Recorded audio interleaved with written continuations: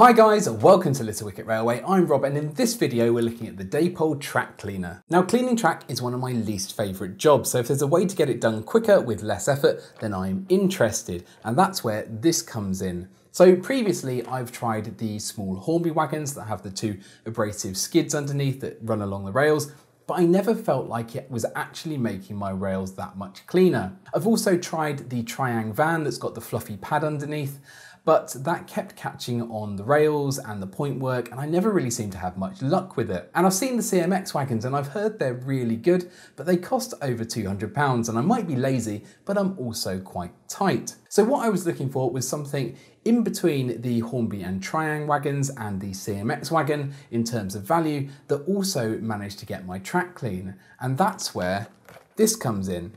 This has got an RRP of £90, you can get it from the retailers for around £70, but I saw this online for just under £50 and I thought at that price I might as well give it a go. Before we open it up, please consider subscribing to the channel, I would really appreciate it, and if you find this video useful then why not give it a like. Okay, let's open this up and put it to the test.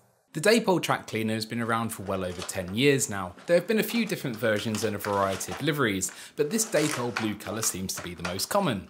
In the box you get the main unit, which is motorised, but that doesn't mean it will move on its own. You still need a loco to pull it around the layout. It just means that there's a motor in it. The motor takes its power from the track and there are pickups on all 8 wheels. The early versions were analog only and needed to be converted to run on DCC, but the newer models like this one are DCC ready, so it'll run on analog, but if you take out this set of wheels and remove these 2 screws, then the body comes off to reveal an 8-pin DCC socket. I'm not going to fit a decoder at the moment, so I'll put all this back together. The motor is switched on and off using this push button, and it rotates a spindle underneath the unit which you can attach a few different heads to. With the unit you get 3 polishing heads and 3 slightly abrasive heads, and you also get a vacuum head, and that's the one that's fitted at the moment. To change the heads you use the tool provided. Pinch the tool and insert it into the head like this, and then you just pull and the head should come off the spindle. Then pinch the tool again to remove it from the head. You can see that this head has small fan blades on it, and this acts as an impeller which turns the unit into a vacuum that will run along your layout and hoover up any debris. The bits that it sucks up are deposited in this chamber here. I'm really keen to see how effective this is, so I'll push this head back in, let's get it on the tracks and see what happens. I've got the wagon coupled up to my class 73 and I'm running both of these on analog.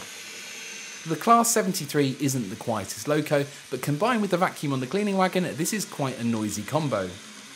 I'm going to give it a few laps of the track on one loop and see what it can hoover up.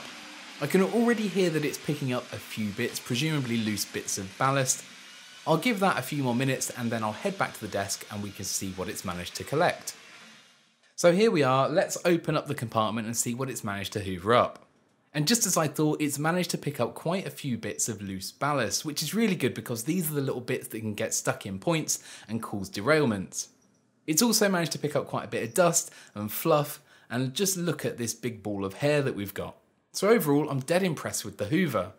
Another key feature is that you can fill this reservoir with cleaning fluid, and that flows into the foam under the unit, which gives the rails a good scrub as it moves along. The flow of the fluid is controlled by this small weight which just sits inside the container. Dapol recommend using their own brand cleaning solution, but I don't have any of that, so I'm going to use a small amount of isopropyl alcohol, also known as IPA. I'm not going to fill the reservoir just yet though, because once it's filled you can't turn the unit upside down, and I want to do a couple of things to the underside first. I'm going to swap the vacuum head for a polishing head, and I'm also going to attach this extra brush which fits into this recess here and is held in place with the screw provided. So with this combination I should be able to give my rails a really good clean and polish. I'll add in some IPA now and we're ready to head to the track. Again, I left this running for a good few minutes and hopefully that's long enough for some of the IPA to flow through into that sponge and start making its way onto the rails.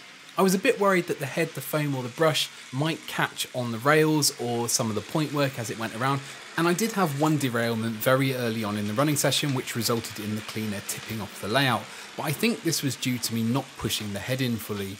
Even though the unit ended up on its side, the plug stayed in and only a very small amount of IPA made it out of the reservoir. After I pushed the head onto the spindle a bit further, I didn't have any other issues, and with every lap things seemed to be running smoother. So having made its way around the layout a few times, let's get it back onto the desk and see how much dirt it's been able to pick up. Before we turn it over to check out the brushes, let's take a look inside the reservoir to see how much IPA is left. And there's almost nothing left in there, but I think the foam is still damp, which is why I've put this paper towel down. Any remaining IPA will evaporate off quite quickly. I'll put the stopper back in and let's flip it over. And just by the colour, it's pretty obvious that the polishing head and the fluffy brush have scrubbed up a lot of grime. And I honestly think in the short time that I had this running, it improved the performance of the Class 73 that was pulling it. And I didn't capture this on camera, but I just wanted to show you. I gave the foam pad a wipe with the paper towel to remove any IPA before I put the unit back in the box, and just look at how much dirt was coming off that. So there you go, that's a quick overview of the Dapol track cleaner, and I do actually think this works. It does leave your track cleaner, which is the most important thing. For around £70 new or £40 to £50 second hand, it's good value considering that it's got both mechanical and chemical cleaning functions. This is available in 00 gauge and N gauge, and Dapol also make accessories. So I've already mentioned the cleaning fluid, but they also have packs that contain spare parts and spare cleaning heads. So that's about it for this video. Special thanks to my members and patrons for their support. Thanks for watching, and I will hopefully see you again soon.